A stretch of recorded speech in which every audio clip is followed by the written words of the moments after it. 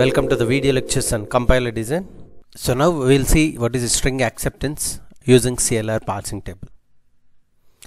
And so we actually completed what is augmented grammar, and we constructed LR of 1 items, and after that how to construct the parsing table, that also we have completed.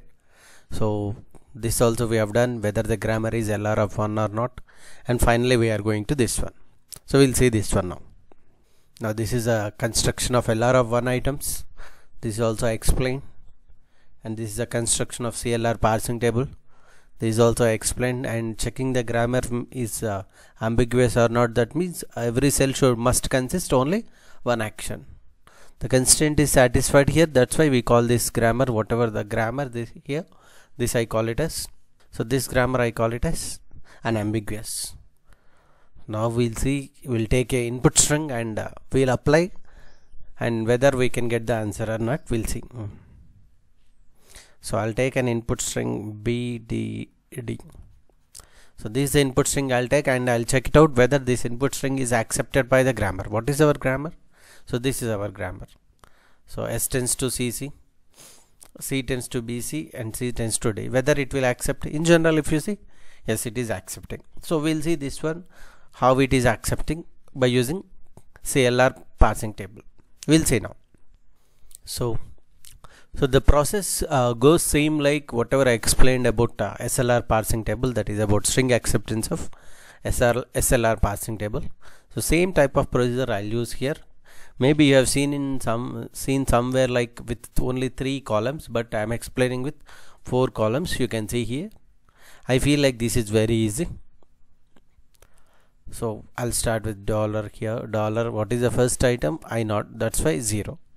And here input is BDD ending with dollar. So like this we need to write. So first you need to start like this for any string. Now what you need to do, the rightmost symbol here and the leftmost symbol you need to consider. So what is the rightmost? 0. The means I0.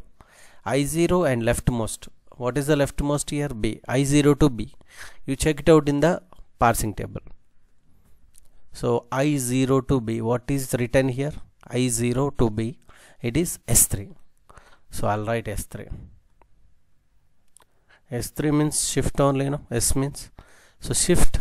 So what we have to do means, you have to shift. What to be shifted? The symbol. So that B I'll shift here. Now the number should be shifted here. So it will become what? $03. That's it. If it is a shift, you have to do only one action or process like this, and here you will find only DD dollar. Why? Because B is shifted. Of course, if it is a reduction, you will find 3 instructions to be followed, 3 steps to be followed. We'll see those 3 steps. Now what next? What next? You can see I3 here, here D, I3 to D. You can see I3 to D. What is there here? S4. So go for S4. So S4 means you have to shift. So S4. So I am shifting. So shift. D should be shifted. So after B, D should be shifted, and the number you need to write here, $03, then 4. This number I am writing, and remaining here is D dollar. Now what next you need to do? In the stack, what is the rightmost, which is of course top of the stack? I4, and here what is the symbol? D. I4 to D. What is I4 to D? Yeah, you can see here R3, reduction. So we got reduction. We'll see how to do this reduction. So reduce. So R3, so that means you need to reduce. So what you need to reduce means, you have to check it out. 3 means third production. In your grammar you have to check it out, what is the third production. What is the third production? C tends to D. That means this has to be reduced. That means right hand should be reduced as left. No, this is also we called as handle pruning. So your handle is now D only. D should be reduced as C. So your D, where is D? Here D should be reduced as C. Only D should be reduced, not B. Why? Because it is clearly given R3 to be reduced. That means third production to be reduced. So D is reduced as C. This is the first step. Second step, how many symbols you reduced? Only one symbol. That's why cross one number from right side. This is the second instruction. Then what you need to do after writing the remaining what is the rightmost? I3. Here what is that? C. So this also you need to write I3 to C. What is I3 to C? This go to action also you need to write I3 to C is 8. So this also you need to write. Now 3 steps, like this 3 steps to be followed, and remaining as it is I am writing here. Now what next? Of course what is B is there, no, that also to be written here. Only D you reduce, no, B as it is. Now the next thing, check it out. Next thing, I8 to D. Now we'll see what is I8 to D. What is I8 to D? Yeah, R2. Again reduction. We'll see what we need to reduce. Second production to be reduced. Why? Because R2 is there, no? Second production. What is second production? C tends to BC. So BC combinedly you have to reduce as C.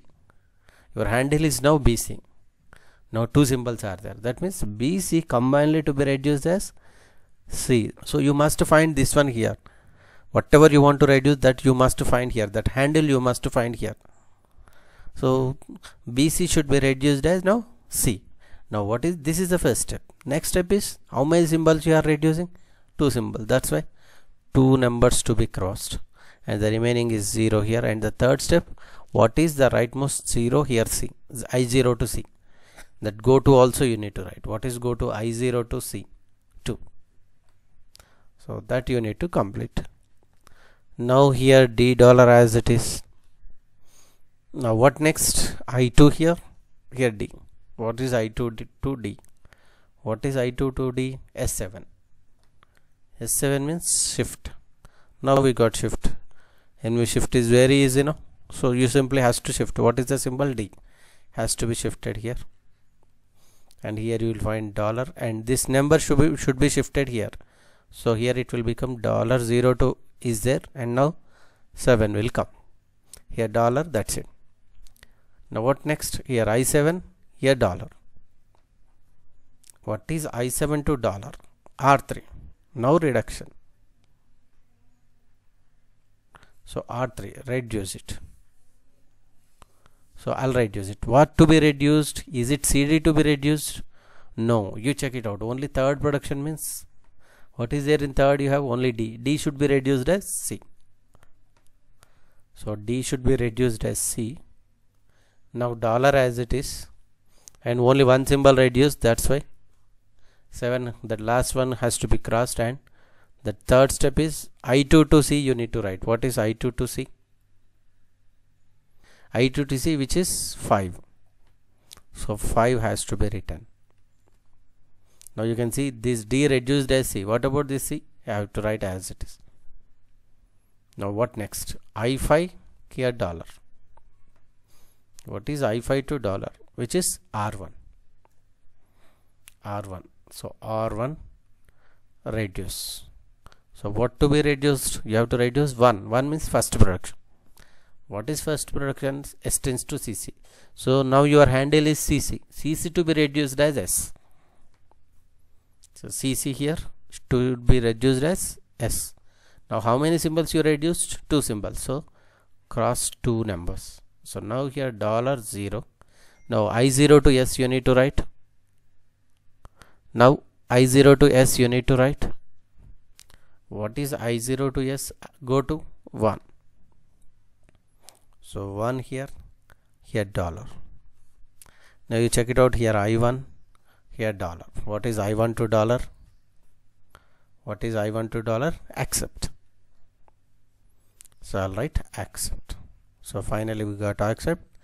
So that's why this string is accepted by the grammar. And now one more thing you can observe here. In pruning you got S, which is a start symbol. So finally you need to get start symbol now. So this is only, we call it as bottom up parsing. We are starting with the string and finally you need to get the start symbol, or you call it as you are starting with the leaves and going to the root node. So this is what actually, like this we need to check whether the given string is accepted by the grammar or not by using CLR parsing table. Thank you.